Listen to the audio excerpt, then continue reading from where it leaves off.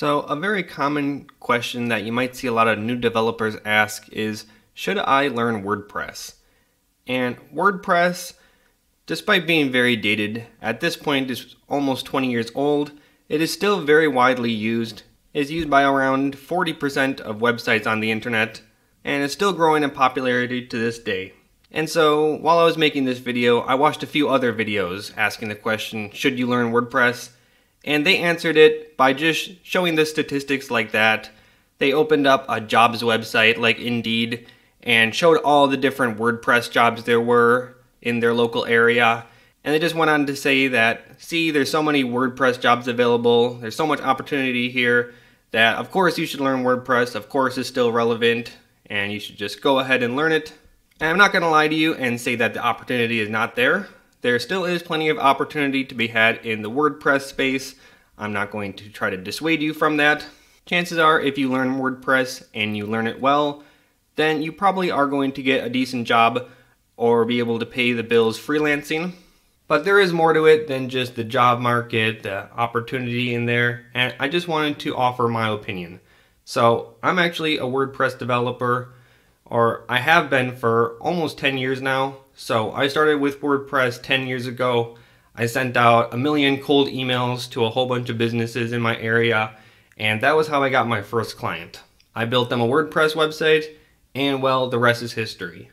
And so over the years, I have spent a lot of time building WordPress websites, and so that's why I think I'm qualified to give you an opinion on if you should learn WordPress or not, because most people who are getting into WordPress are probably going to get a job or do some freelancing just building some small brochure style websites.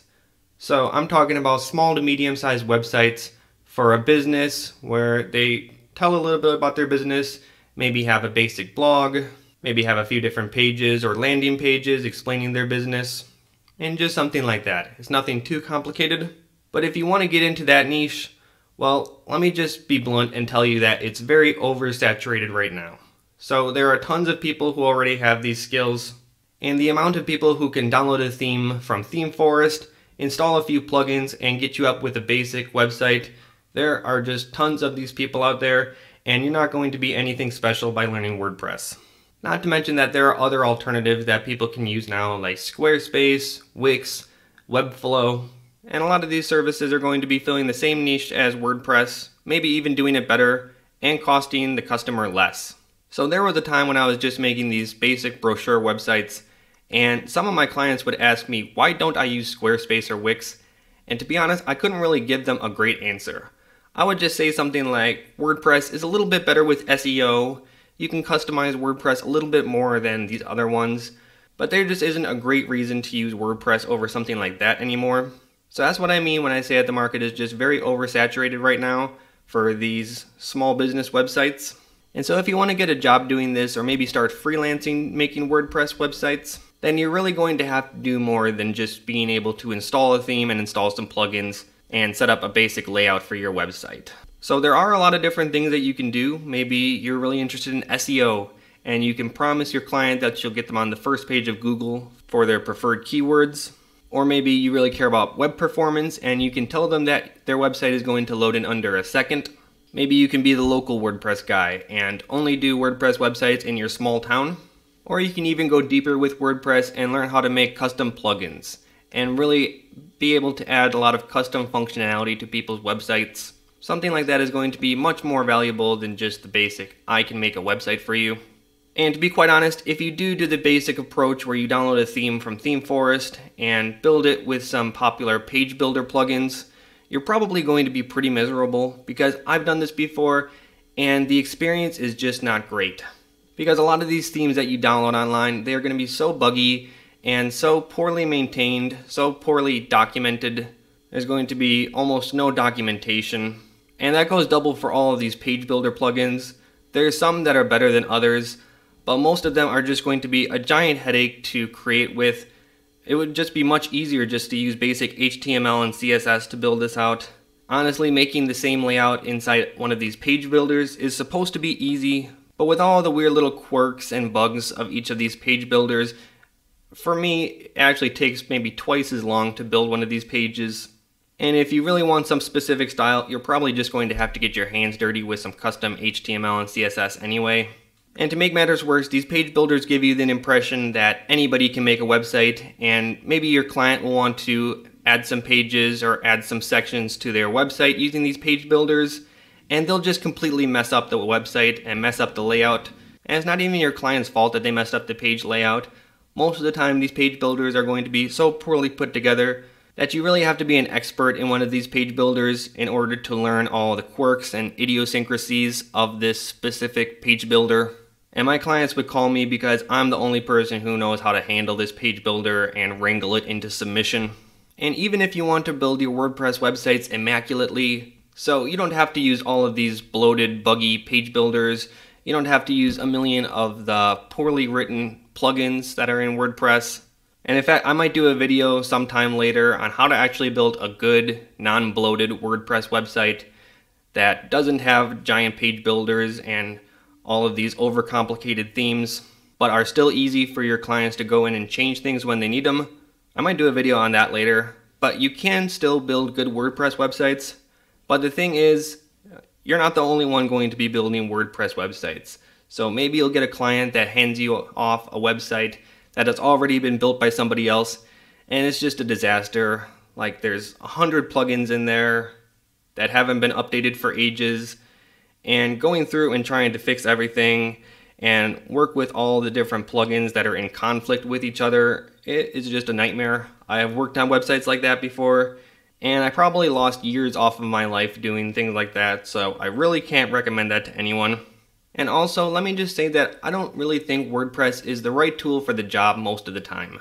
And so WordPress started as a blogging platform, first and foremost, so you do have to keep that in mind, that it wasn't really designed to be all of these different things. So with plugins, you can turn it into kind of a Squarespace, you can add a bunch of e-commerce functionality, and that sort of works. But some people try to make it so complicated and try to do so much more than it was originally meant to do, that it just becomes kind of a Frankenstein of all of these different plugins together.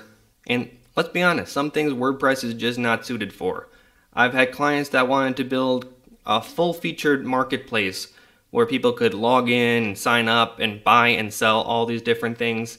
And maybe it's technically possible with WordPress, but it would just be so much better if it was built as a fully featured web application from the start, not using the WordPress framework to begin with, just because it's not what WordPress is for. Again, if you make kind of a Frankenstein's monster of all these different plugins, maybe you can get some of those functionalities, but it's just not going to be the best or most efficient way to do it. So instead of using WordPress, you would just make it as a fully featured web application. And to be honest, even for simple brochure websites, I don't really think that WordPress is the best tool for the job. So if you just want a very basic website that you just set and forget about, you would probably be better off just putting in an HTML website. A lot of clients want a WordPress website so they can go back and make any changes if they really want to. But to be honest, a lot of clients, they don't actually ever touch it. So they want this functionality, but maybe they change one thing in the next 2 years. And in that case, they can just send you a message if they want you to change something. Or you can get a lot better performance by using a static site generator. I've made videos on Hugo before, which is a very popular static site generator. And this is a tool that basically just compiles a bunch of content and makes static HTML and CSS pages. It doesn't have to query a database like WordPress does. And so just because it doesn't have to query a database every single time you load a page, it's going to be much faster than WordPress. And you can configure these tools to have a CMS as well, so that your client can go in and add blog posts or change the content of some pages, add some news item. I have another video on that if you'd like to check that out. So a lot of times you're going to get better results by just using something other than WordPress. And most of the time, your clients are not going to be that sold on WordPress. I've talked to some clients before and just convinced them by saying that, okay, honestly, WordPress is not the best tool for this job. It's probably going to be slower than it needs to be. And for this specific website, I think we should just use this instead. And if they trust me enough, then they will follow my lead. Because a lot of times your clients just want a WordPress website just because that's what they've heard of. They have some friends who also have a WordPress website, and they haven't actually done any research to see if it's the best tool for the job. That's just what they know, so that's what they're going to choose. And finally, one last reason why I don't really like working with WordPress is that you're not really going to grow as a developer. So I spent maybe 5 years of my life just making the same website over and over with a few different tweaks. So I would build my client a custom theme with a bunch of custom HTML and CSS and all of that. I would create the layouts for them, add a few plugins, and then I would just repeat that for every single new website I made. And it gets to be very boring work after a while. Maybe with some new project you're going to have to be a little creative and think of something outside of the box, but most of the time it's just going to be the same work again and again. And to be honest, that's not what I want from web development. So one of the reasons why I got into web development is because I like learning new things. So I started getting more into JavaScript and React.js and building more fully featured web applications. And to be honest, it's a ton of fun just because you're always figuring out new things, you're problem solving, and you have to learn new technologies sometimes and wrap your head around new concepts and new ways to do things. And that's what I really like about the web. It's a growing platform. Not all of these changes are good changes, and sometimes the old way to do things is the best way. But a lot of times I learn something new, some new web technology or some new web framework, and it just totally changes the way I do things. And it makes things much easier for me, much more efficient. And that's what I love about web development. Just learning as I grow, always developing new skills, and it keeps you fresh. And if I were to spend the next 10 or 20 years of my life just doing the same monotonous tasks again and again, I think I would go crazy. And that's why I don't really like WordPress. Now, of course, like I said, you can do more. You can get into WordPress plugin development, or maybe you could really become an expert on page performance or SEO. But just building basic WordPress websites is not going to be fun at all. And I want to save you from a lifetime of drudgery. And so I don't want to completely dissuade you from WordPress. If it's something you're really interested in, then give it a shot. But just do keep all the things that I said in mind. And this is coming from a seasoned WordPress developer, so I do know what I'm talking about. So if I was to start as a new web developer today, then I probably wouldn't learn WordPress, to be honest.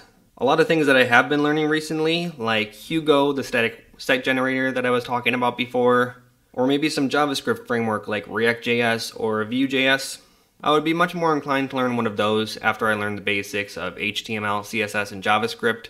I'd much rather learn one of those than to learn something like WordPress now, just because WordPress is still relevant, and yes, you can still get work doing WordPress today, but I don't really see a glorious future for WordPress in the future. For me, I just see more of the same. If you really love WordPress as a backend or as a CMS, you can check out some things like headless WordPress, which is basically keeping the CMS of WordPress, but using more modern technologies like a static site generator on the front end. So there are some things that you can be excited about, but just the day-to-day status quo of WordPress as it has been, I don't really see that much to get excited about. So I wouldn't really get into it if it was me dipping my toes into web development.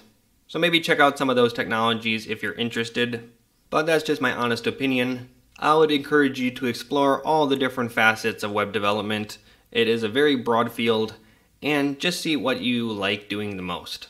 Because much more important than getting a job or getting money is enjoying what you do. And with web development, I think that you really have the opportunity to do creative and interesting things. And so hopefully this video encourages you to go out and do that instead of just building another WordPress website using the same theme forest theme and the Elementor page builder.